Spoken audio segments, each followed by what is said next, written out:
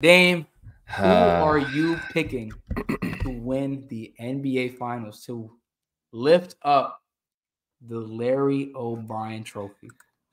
Okay, let me walk everybody through this one. All right, this is what's going through my mind, right? Because honestly, this whole episode I've been thinking about who I'm picking. I've been thinking about who I'm picking. Me too. Since I've been hoping you was gonna say something to convince me because this has been a hard pick. So, all right, basically from the Celtics side of it, right? 60. No, I'll start. No, yeah, Celtics side. So, 60+ win team, right? I would say it's safe to say they have the better overall roster. If we're just talking about starting five, better overall roster, things like that. They have 2 stars. Defensively, they match up well. I feel like as far as perimeter defenders they have, as far as just a team defense, I feel like they're obviously a great defensive team. Yeah, they've been playing so well all year. They haven't really had any hiccups. They've been handling business. They've been beating good teams throughout the regular season, coming to the playoffs. Obviously, haven't had any hiccups, anything like that. They've been here before. I feel like Tatum is a guy that will have something to prove. It's having a stinker in the last finals. Jaylen Brown's playing well. I just think overall it's good vibes with the Celtics right now. Even though obviously the Pacers series, it was just people felt like they had a little bit of struggle, but in reality they swept them at the end of the day. The Mavericks, on the other hand, they have the best player in the series. Like it's. Some people would say they got the best too. I wouldn't say that, but I wouldn't either. But I've heard people say it. I've heard people say that too. You can definitely say, and I might go along with this. They have the 2 best closers in the series, like you said. 100%. I think they do have that, and I think like the Celtics can't do, at least from my opinion, they can win multiple ways. They can win games where they're not hitting 100 threes a game. Yep. They can get to the basket. They can win games in the mid-range. They could hit a bunch of threes. They can win games multiple different ways. And like I said, I'll say it a second time because this is a big emphasis. They have the best player in the whole series. Potentially, if they win this game, win the series, the best player in the world. Oh, that combo is going to be nasty. I can't wait. It is. So, with that being said, the differences, or no, with that being said, I feel like the Celtics should win this series. Like, if the Celtics don't win, they have no excuse, in my opinion. I feel like they have no reason to not win this series. When it comes down to it, I'm going with the Mavs in 7, man.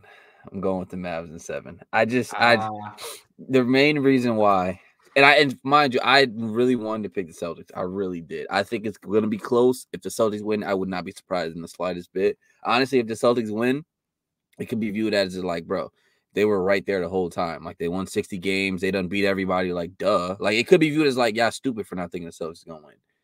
But when it comes down to it, man, even though they did pull out those Pacers series, as a whole, not just that series, the Celtics' late game struggles have been a little bit questionable. It's just as far as your trust factor in them and in Tatum in those like crucial moments against really, really good teams.